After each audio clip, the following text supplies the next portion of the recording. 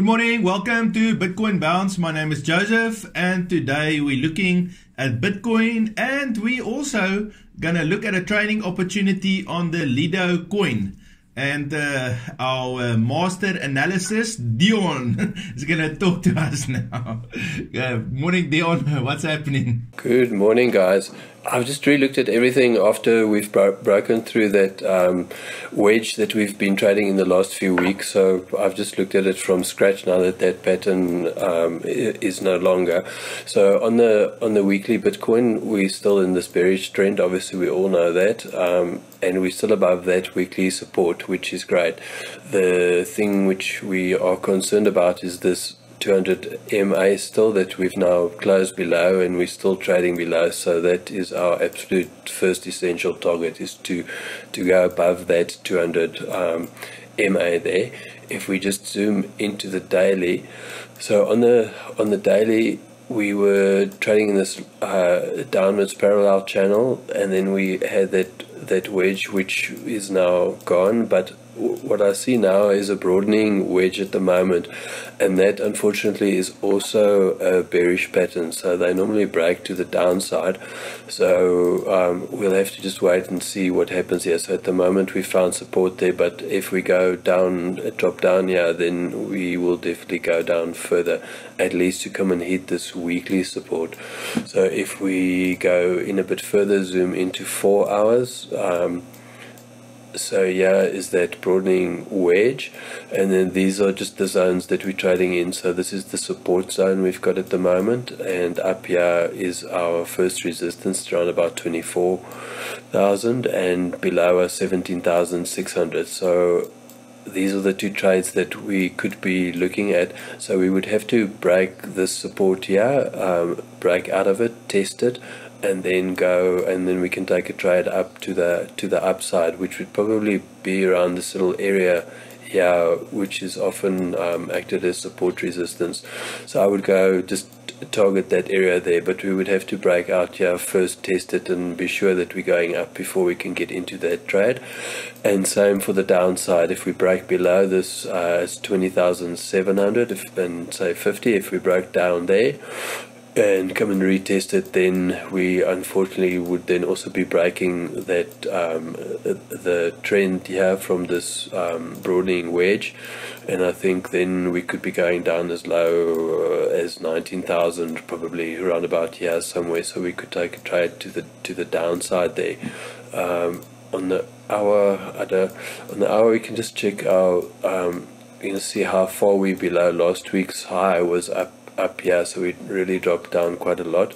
At the moment trading in this area here, so we came to meet last week's low, and at the moment this is that zone that we trading in at the moment, and waiting for a breakout here to get into a possible trade. We can just look here at the stochastic and the RSI. So they're both at the moment, stochastic is down, so it's in a sell signal, and the RSI also is below. So for now, definitely doesn't look like we're going up in the short term. What I do see, however, is there is a bit of a divergence. That's a bullish divergence. So if you look at the RSI here, it's going up, but the price is going down. So it's not confirmed yet, but so it doesn't look as if it wants to go down that far. So there is a bit of a bullish divergence on the 1 hour.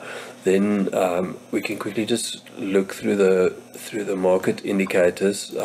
So the dollar index is the one causing all the problems. So we actually at the moment we've reached the local high that we reached 14 July. So we really have to break down from here like we did this time round, or last time we broke down from there, and everyone is obviously hoping for that. So the dollar has just been flying up, and that's pulling down all the other markets. So the Nasdaq, you can see here, is down by 6.5%, so it's also just dumping down, and the S&P 500 also 4.5%.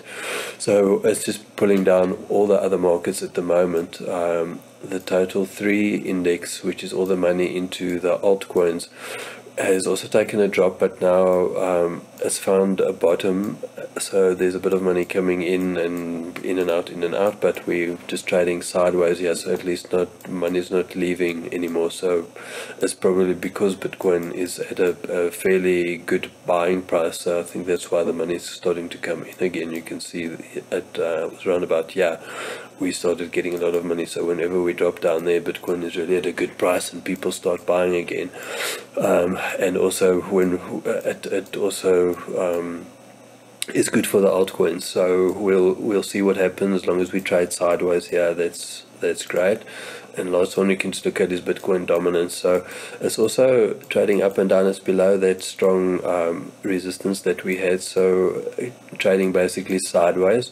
So if it carries on like this, the altcoins will start picking up and doing well.